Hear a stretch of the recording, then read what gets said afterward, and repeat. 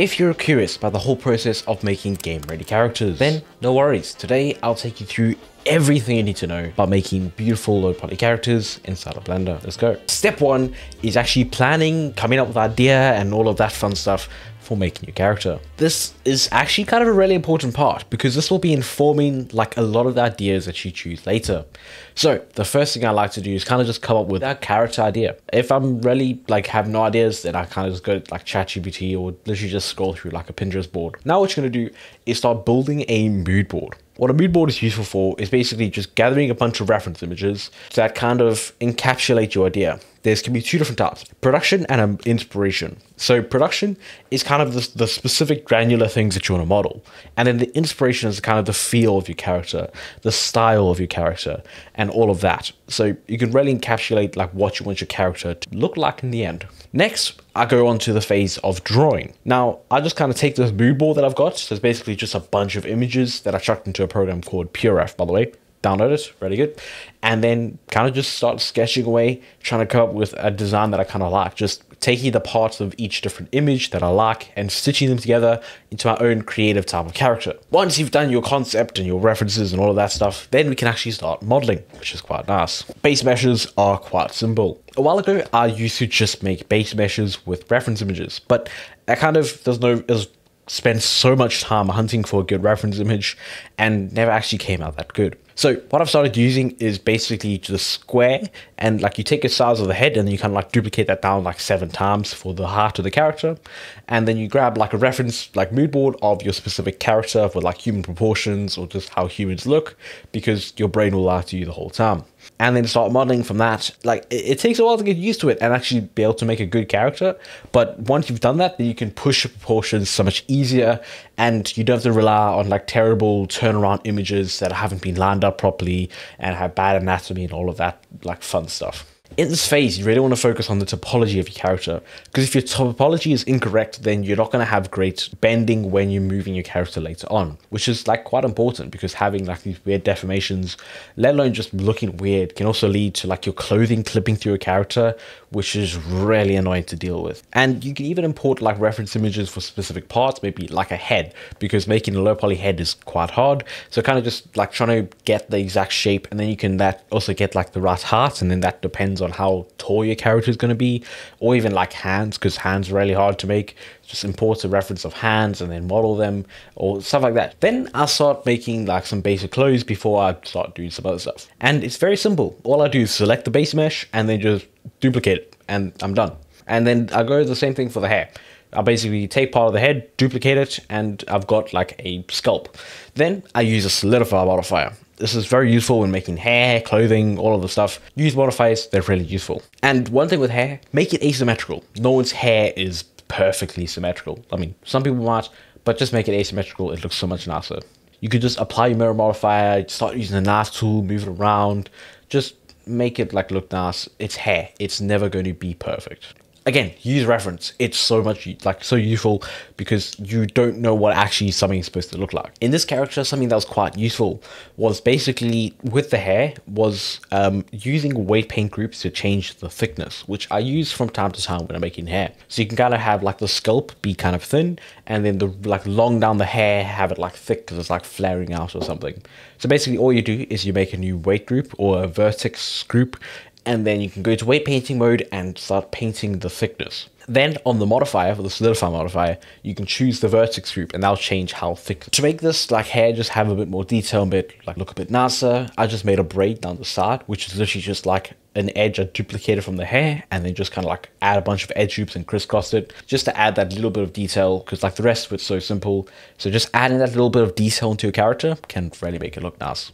So with the clothing, I went back to all those parts that I duplicated, and then I started just using the edge side to kind of like move stuff up, or just using the knife tool just to kind of start shaping it all and getting to how I actually wanted the clothes to look. Then you can just start scaling edges and stuff to make it like look a bit more baggy, because with this pirate character, It's not like skin tight, so just start making it look more like actual clothing. When I was modeling the top for this character, I never really decided on a final design for the actual thing, which made my life a lot harder because I had to remodel it like 3 or 4 times. So if I had actually done like a proper concept in the beginning, where I actually designed and like done some little iterations to actually see what character like I liked the most, it would have been so much easier because I had to model it once instead of model it 4 times. But yeah, it kind of worked out in there. Yeah, I just started adding in like a bit of colors just to kind of see what like my character is going to look like in the end.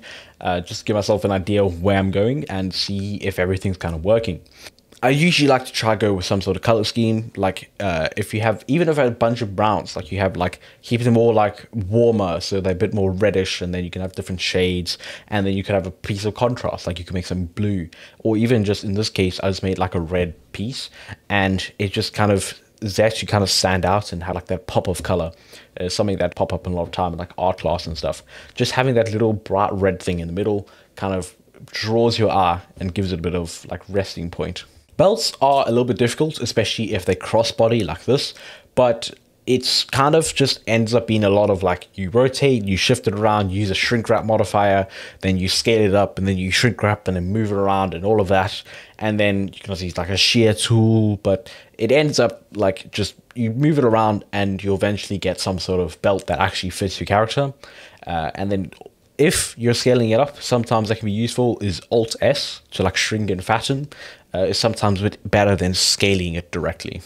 And then for the like belt buckles, it's basically just like a square that I took, and then you can add some edges, make it gold, and you kind of have a belt loop done. Pouches are kind of hard to make on characters, but these ended up working in the end, like especially in low poly, because high poly you can make them and you can have all the different parts, but it kind of just, you can grab a cube and add some edge loop, look something like a pouch. You'll find that when you're making like props, like you can kind of just break it down to a simple shape, and then if you start building on it, then eventually you'll work up to something that actually looks quite nice. So when you're making something, it may have to try it a couple of times, but in the end you can get something that actually looks quite nice. And it's also, if you're working in low poly, like it sometimes takes a lot of experimentation to actually get something that looks nice, just because of how limited you are with all the polygons. So here's the cloth hanging down just to kind of add that pop of color. It's just like a little like sash thing. I'm not really sure, but yeah, it looked nice. If you like the look of this character and you want to follow along like how I actually made it, check the top link in the description. It's like I recorded the entire process. It's like 3 hours, and I put it up there. It has some like tips, has all the buttons I pressed. But if you want to actually follow along with this entire process, you can go check that out. Link down below. Okay, then we go on to the props of the character. So firstly, I'll try to make a pirate hat, which took a long time to get it right. Like, it really a long time me messing around, trying to figure out how to get the actual shape to work. If I actually knew what the shape was supposed to kind of look like in 3D space, it might have been a bit better, but it was still difficult for absolutely no reason. So I kind of just took a plane, just kind of shaped it into a triangle, and then kind of just extruded it up, solidify, and yeah, again, a lot of props can just be made with like some simple modeling tools, and it's solidify. Ends up being quite nice. Then I also made these like little like choker thing around her neck, which is basically just a duplicated part of the neck, squashed it down as solidify, took parts, extruded it down as solidify, and then made these little circles with again a solidify, and yeah. It shows up a lot in this video. I wanted to make 2 swords for the character. I just ended up taking a cube and then extruding it out. Just start adding a bunch of edge loops. You can like round out the edge slightly, because like the sword will be like flat on the sides, but then the other sides will be rounded a bit. And also curving it, because like some of the blades will be curved, especially with like the pirates and stuff. The handle is basically the same thing. Just took it, duplicated it, extruded it out, and then also made like a little, you know, crossbar with another cube. Just took a plain edge loops and then solidified it out. Then I just took that sword, duplicated it, scaled it down, and whoop-de-doo, here's 2 swords now. Okay, cool. So the last couple steps you need to actually make this character game ready is, first, number 1, you actually have to get game ready materials. And this, if you're doing like no texture paints or anything, can usually be achieved by something called texture atlasing, which is basically you take a grid of material and then you kind of like so like a 10 by 10 or 28 by 28 or 64, something like that. And then each pixel becomes one color. and then you kind of just select different parts of your character that can be a different color, and then just like UV unwrap, and then you scale it down into that square. And now it has that color, and then you have this very low resolution image that takes up very little space and doesn't have to generate like a bunch of extra materials for your game engine. And then rigging. Depending if you're rigging for like Real or if you're using Unity, you can usually make some sort of simple rig. I have plenty of tutorials on how to rig inside Blender. I'll also leave those down below. Basically, rigging is just a bunch of bones that you can kind of use to control your character. I didn't do it for this one, but you can if you want to make your character actually game ready. Alright, if you have enjoyed this video, then I have a whole playlist dedicated to making low poly characters. It takes you through like a huge like amount of steps. There's like videos on a bunch of different topics explaining all of the things that we went right in detail. If you want to check out the playlist, click over right here. Cheers.